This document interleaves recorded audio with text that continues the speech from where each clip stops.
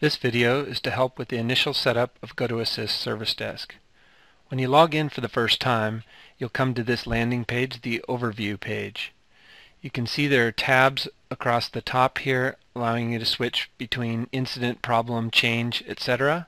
But for the initial setup, you're going to pull down this Configure menu and choose Settings. You can go directly to the submenus. In my case, I'm going to go to the Settings home page, and we see several boxes here. In this example, I'm going to be a managed service provider with a team of technicians made up of users providing 3 services to several companies, and within those companies I'll have several customers. We'll also set the portal and email settings as well as the account-wide settings. So I'm going to start with groups. I've created a team of technicians called my Level 1 team, and they're going to do the initial support. So if we look inside, we can see we've got an email address. Now when customers send to this email address, it'll automatically get assigned to this team. I can use the breadcrumbs here to go back to the main menu. Now let's look at users. I'm going to search for a specific one of my technicians. I've chosen their picture.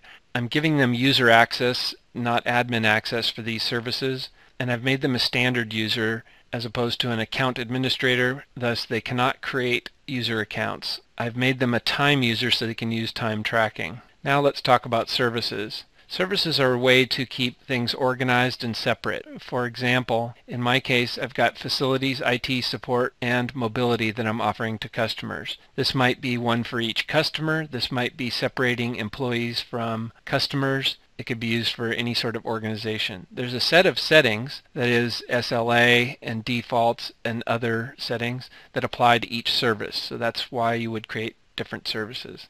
Let's take a look at IT support. The important settings for incidents are under priorities.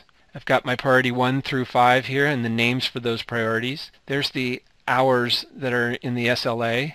And if I click on this More button here, I can specify that the SLA clock runs just weekdays 9 to 5, except for the holidays, which are defined on the account-wide settings. And then I'm going to escalate the SLAs to some service admins if it reaches 90% of that 4 hours. We can see the types of incidents are question, request, and suggestion. These are the ones that are exposed in the portal. You can have additional incident types there that the technicians can see. Then let's look at the default selections. The important one here is the default assignee. So when customers create incidents, that'll be automatically assigned to the Level 1 team. And I've got my default priority as priority 3. And the default type of incident is service request. Feedback is where you allow customers to give user satisfaction as well as sending them an email automatically requesting their satisfaction survey. Now let's look at companies. These are very straightforward.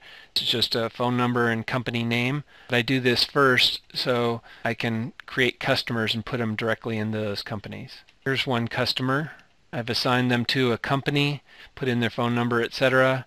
There's 3 ways to create customers. You can create them one by one like this. You can import from a file, or you can have customers create accounts for themselves by sending an email, and they'll automatically get a link to activate their account. I've given them standard access as opposed to company access. Company access allows them to see the incidents created by other people in their company. Company admin access allows them to create other users in their company. And I've given them the ability to log incidents for IT support and mobility, but not facilities. Now let's look at customer emails in portal. This is the from address for your emails. Auto-response emails when they create a ticket via email. Feedback is the wording and the links that they'll see when they do a customer satisfaction survey. Unknown customers. This is where you allow customers to create their own accounts by sending an email to a specific address. Portal settings shows the URL that your customers will go to and the default home page. I want to encourage self-help, so I'm going to have them arrive at the knowledge base. Portal branding is where you select the color of the customer portal as well as upload the logo. Manage account is the account-wide settings. For example, the non-working days where I define the holidays. So that's it for the basic settings to get you started. To return back to the main menu where the daily work is done, click on Back to IT Support and you see the screen that we started at. That's it. Thanks for watching.